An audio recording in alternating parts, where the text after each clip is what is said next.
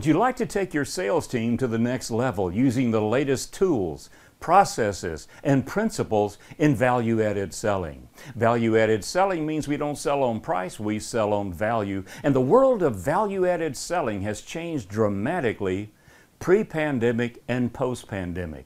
In fact, the response to the pandemic did more for professional selling than any other event that I can recall. Sales is changing rapidly.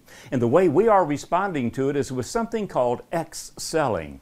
EXselling means we help the customer sell themselves. Customers want to sell themselves.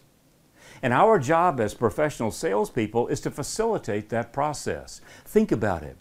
When your customers want to buy something, they probably go to Amazon. Who are the salespeople at Amazon? The customers, the buyers. When you and I go, we type in what we want in the window, and Amazon doesn't present one alternative, they present many alternatives. And then you and I, knowingly or unknowingly, do a value-added feature-benefit analysis. We start looking at the different options and which features and which benefits appeal most to us. Then we do a qualified and quantified cost justification. Here are two that I've narrowed it down to. One costs more than the other. What would I get from having the more expensive item? We also reveal our buying motivation when we go to Amazon.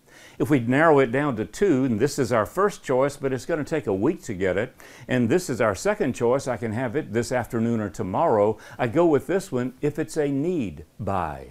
If it's a want or desire buy, then I will delay the gratification. So customers are used to selling themselves. There are now tools available that can facilitate how your salespeople make virtual sales calls.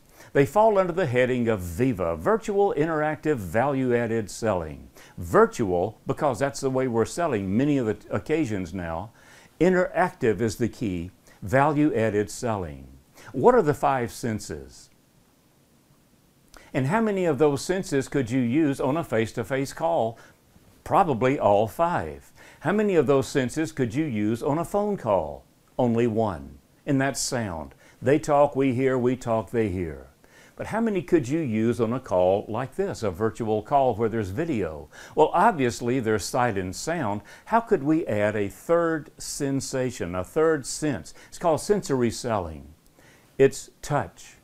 And we do that by creating interactive tools, which is what we teach. How do you create an interactive PowerPoint, an interactive Word document, an interactive PDF, an interactive video?